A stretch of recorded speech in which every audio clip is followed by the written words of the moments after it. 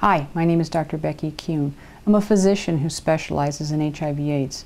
Welcome to Do I Have AIDS? Symptoms of AIDS. This video will discuss some of the symptoms of AIDS, which is a later stage of HIV disease. Our hope is that some people who've developed AIDS but do not yet realize it may watch this video and see a doctor to be evaluated. We also hope that people will encourage their friends who are experiencing these symptoms to see a doctor as well. It's important to realize that watching a video is no substitute for seeing a doctor and being evaluated in person. If you are feeling ill, please make an appointment to see a doctor and be evaluated. Regular medical checkups are an important way to diagnose many potentially serious conditions early. AIDS stands for Acquired Immunodeficiency Syndrome. It is a disease caused by the human immunodeficiency virus. When a person becomes infected with HIV, the virus begins attacking the person's immune system. Between 40 and 90% of individuals will briefly experience symptoms of HIV infection shortly after they've been infected. Our video, Did I Just Contract HIV? Symptoms of Primary HIV Infection, explains these initial symptoms. Many people do not recognize symptoms of primary HIV infection. Even if they do, they and their doctor usually don't realize that HIV is the cause, and the symptoms quickly disappear. For many years, the person infected with HIV may show no symptoms of being ill.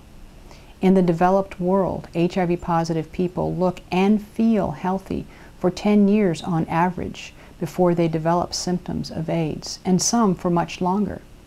A person can be infected with HIV and not even know it.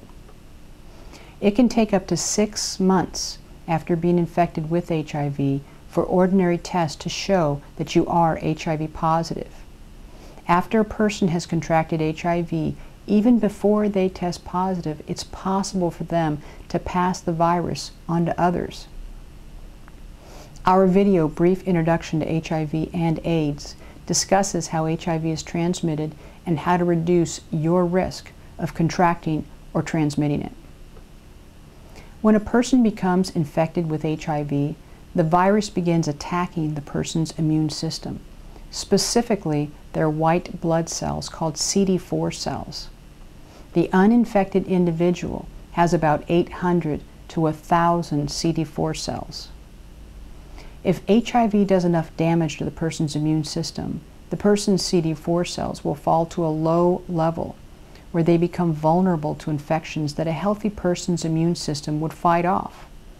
Without antiretroviral therapy and other medications, the person may die as a result. A person's diagnosis changes from HIV to AIDS when either their CD4 cells fall below 200 or they develop an infection that takes advantage of their weakened immune system called an opportunistic infection.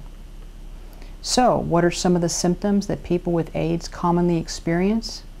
According to the United States Centers for Disease Control and Prevention, the symptoms include rapid weight loss, dry cough, recurring fever or profuse night sweats, profound and unexplained fatigue, swollen lymph glands in the armpits, groin, or neck, diarrhea that lasts for more than a week, white spots or unusual blemishes on the tongue, in the mouth, or in the throat, pneumonia, red, brown, pink, or purplish blotches on or under the skin or inside the mouth, nose, or eyelids, memory loss, depression, and other neurological disorders.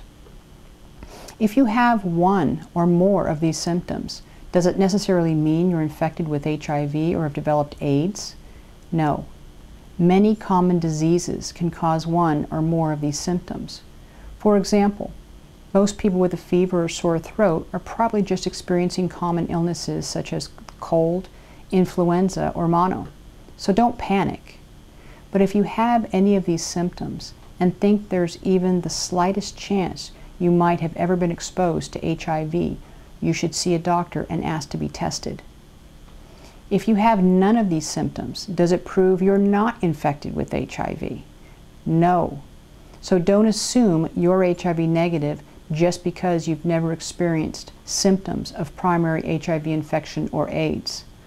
The United States Centers for Disease Control and Prevention recommend that all adults be tested for HIV at a routine doctor's visit, regardless of whether they feel they are at risk for HIV. When you go to the doctor with any of these symptoms, it's very important to mention any risk factors you may have for HIV and ask to be tested. Doctors may not think to test a patient for HIV, even though the CDC recommends it. If you ever had unprotected sex, even once, used injection drugs, or think you might be experiencing primary HIV infection, make sure to tell your doctor and ask to be tested for HIV. So, protect yourself and those around you. If you haven't been tested for HIV already, get tested. If you're sexually active, practice safer sex to reduce your risk. And if you think you might have been exposed to HIV and are having symptoms similar to AIDS, don't delay. Go to the doctor right away and ask to be tested for HIV. This is Dr. Becky Kuhn.